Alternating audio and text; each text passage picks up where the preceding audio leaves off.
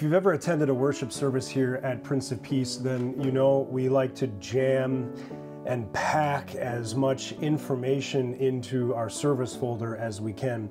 Background on different parts of the liturgy, or background on some of the things that we say and speak, even some of the hymns that we sing.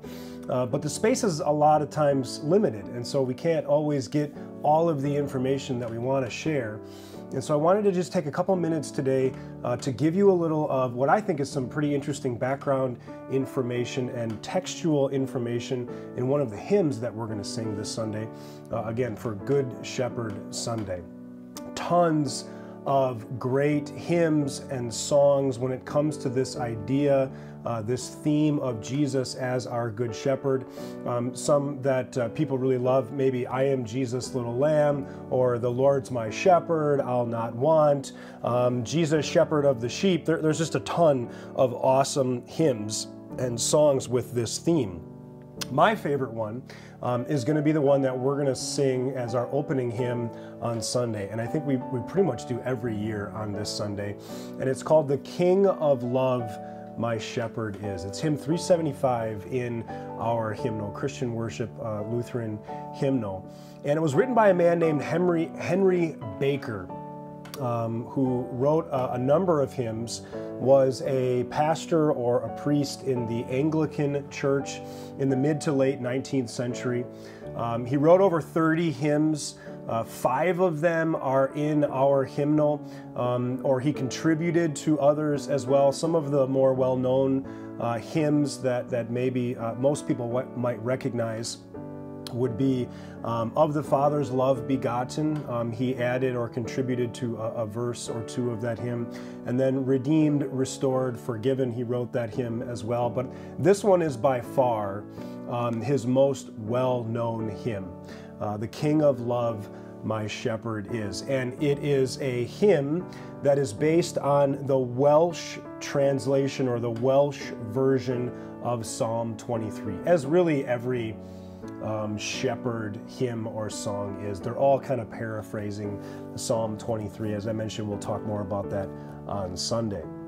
And you'll notice the parallels right away, right? There's 6 verses to Psalm 23, and there are 6 stanzas to this hymn. But what I think is even more interesting are some of the connections that Henry Baker makes between Psalm 23 and things that we see and hear throughout the rest of Scripture. For example, in Psalm 23, we talk about how the Lord leads us beside quiet waters, or still waters. And it's this picture of kind of a babbling brook, or a very peaceful, serene setting up in the mountains or something. But Henry Baker takes that connection, and in his translation, or in his hymn, he writes at the beginning of verse or stanza 2, where streams of living water flow. And of course, that kind of transports us to the New Testament. In John chapter 4, when Jesus is talking with the woman at the well, and Jesus refers to the living water that he gives, and those who drink of it will never thirst again. And of course, Jesus is talking about himself.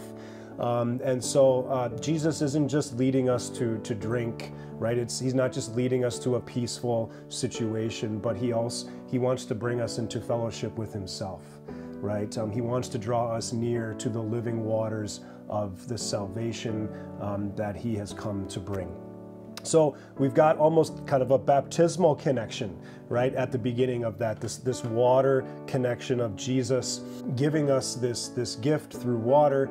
But he makes another connection later on in stanza 5, where he takes that verse in Psalm 23 toward the end that talks about our cup overflowing, right? But the word that Henry Baker actually uses in this hymn is chalice.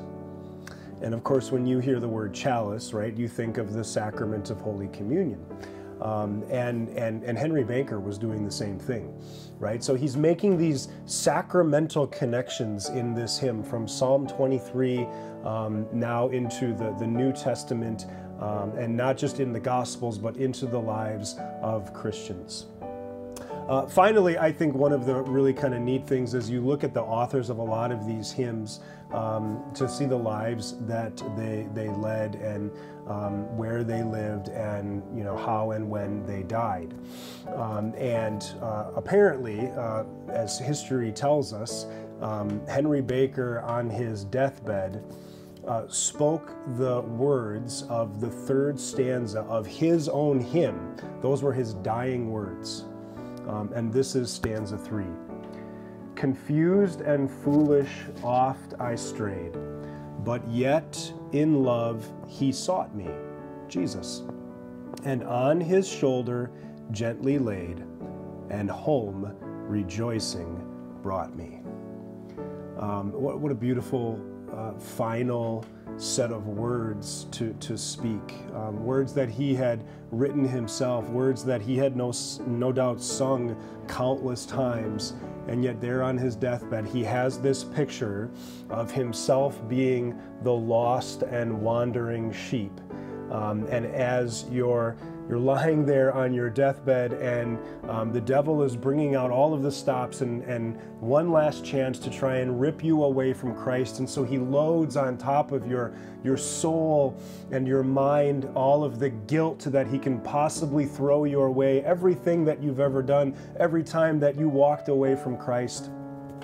And yet here's the comfort that he found. For every time that I was lost and stranded and wandered and strayed, Christ came and found me and put me on his shoulders and brought me safely home. And as he did that throughout the life of Henry Baker, as he does that throughout the life of every Christian, right, as he calls us to repentance and gives us those precious words of absolution, here now, he will do it one last time forever as he carries you home to himself in heaven.